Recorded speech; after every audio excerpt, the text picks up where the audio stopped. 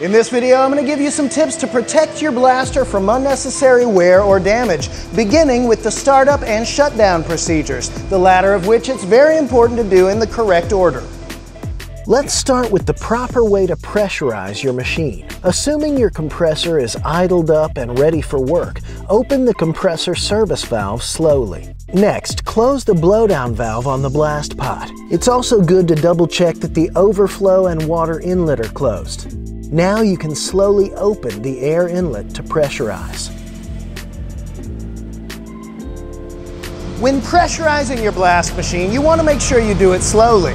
Instantly dumping a huge surge of pressure into the system isn't good for gaskets or hoses or gauges or regulators or anything else.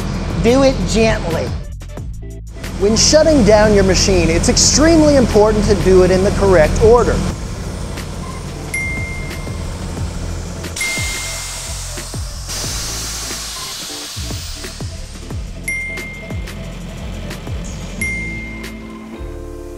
If you were to just turn off the compressor without following these steps, all the pressure inside the blast pot could actually backflow into other parts of the system, causing damage. For example, water and abrasive could actually damage the control box if it backflowed past the filter regulator that's meant to protect it.